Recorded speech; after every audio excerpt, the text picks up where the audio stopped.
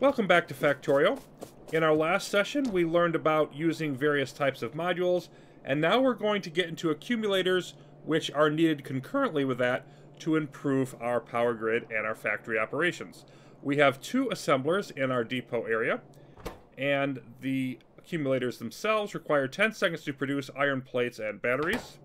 We can see our first round of batteries just coming in now, and these will begin producing gradually what we need. It's a sort of a slow build-up, just like the modules were. If we take a look, all the way up in the north is where we're actually producing our batteries.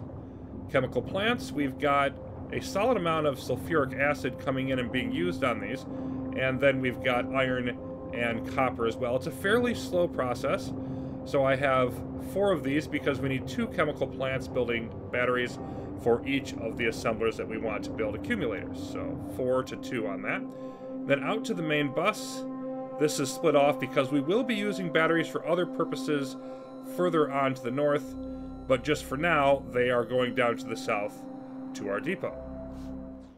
After you get a decent amount of accumulators acquired, I happen to have 70 of them laid out here.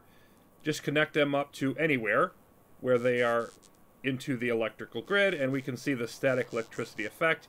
Each of these is gradually absorbing energy, and they store up to 5 megajoules. Now, the optimal ratio, if you want to run entirely on solar power plus the accumulators as your backup system overnight, and that's what we're looking to do here, is to have 21 of these to 25 solar panels, or 0.84 accumulators to every solar panel that you have. And that will allow the solar panels to produce as much power as the accumulators will provide overnight, plus enough extra power to charge those accumulators during the day so that they have that energy stored up.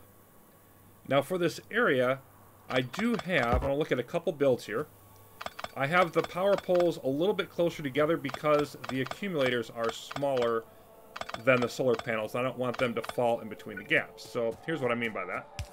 If we spread these out like so, as we were for the solar panels, as far out as they can connect, and then put up our accumulators, say starting here, well, these are all flashing red because there's no actual power being generated here, but if we just hook them up to the rest of the grid, okay, now they're charging. But if we keep going over, some are going to get stuck in this gap, and it's now flashing yellow because no power is getting to this. So I could just, of course, skip that entire gap and just move them over here, but I would prefer to not do that.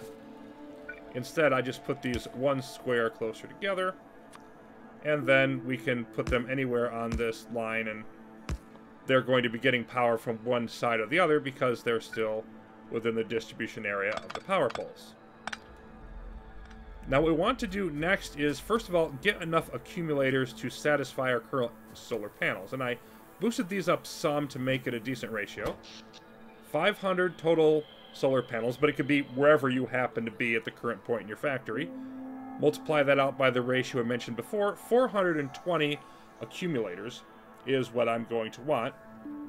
And that's going to get us to that equal ratio. And then we'll want to build out further and try to use a method that's going to allow us to keep that ratio intact. The way I like to do this, there are many ways, experiment on your own, always, but I call this the Megawatt Square. I'm going to go 6 by 6.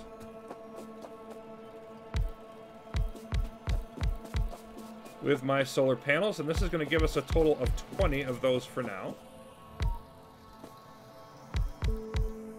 And then inside of that, again, because they're smaller, I can fit 6 by 6 accumulators.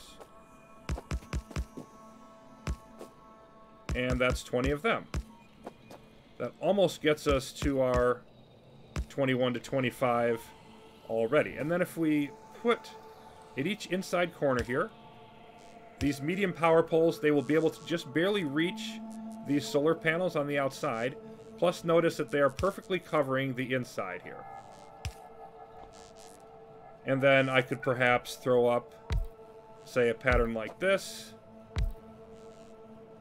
That could give you a bit of an interesting aesthetic. We're close now. We've got 24 to 20, not 25 to 21. I could potentially put another accumulator there if I wanted. And you know, it's relatively symmetrical and looks pretty decent, I think. Now, there is some unused space, though, and we also have a situation where it's not quite the perfect ratio. So if you want to do that, and this is the way I'm going to approach it, then I've got to find a way to fit another solar panel in here. So I'm just going to take these two out. So now we're down to 18 accumulators, but okay, now we have 25 solar panels. And then I can fit 3 over here, and there we go. 25 solar panels, 21 accumulators, perfect ratio, and I can just print this out as many times as I need. I know each one is providing 1.05 megawatts, so just over a megawatt. It'd be 24 solar panels and 20 accumulators, which would not quite be a perfect ratio, but that would give you exactly 1 megawatt if you wanted to go in that direction. Now, it's worth noting that as is, our setup so far with the accumulators actually doesn't do us that much good. And the reason is we now have 3 potential sources of power for any machine that needs it. One is our steam power, one is the solar panels, one is the accumulators.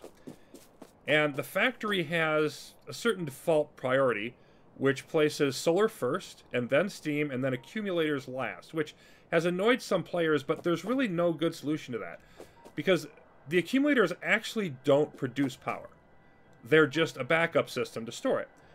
And there's no way for Factorio to know whether you want to use accumulators like before your steam power or after your steam power. You might want them, for example, if you were using more power regularly than your steam power plant can provide, then if you use up all the energy in the accumulators first and then the steam power comes on, all of a sudden you have things running short on power. So it is a logical assumption that, well, we're going to use only the accumulators when solar and steam can't keep up. They're designed as a backup or reserve power system, and that's just how we're going to use them. But if you want your factory to work differently, we could, of course, just tear down, of course, our entire steam power plant. Just rip it up. But first of all, we don't have enough accumulators to do that yet. And even when we do, what if we want to keep that steam power up and use that as our backup system? So in the next session, we're going to talk about how to do that, how to make your factory think in those kind of ways, how do you give it some conditions, and this will apply to more than just your power grid. But I think this is the first point in the game where it's useful to try to get into that kind of logic. And we need to use something called the circuit network, and we'll be looking forward to that coming up soon. Thanks for watching, everybody. Factorio Demystified will continue.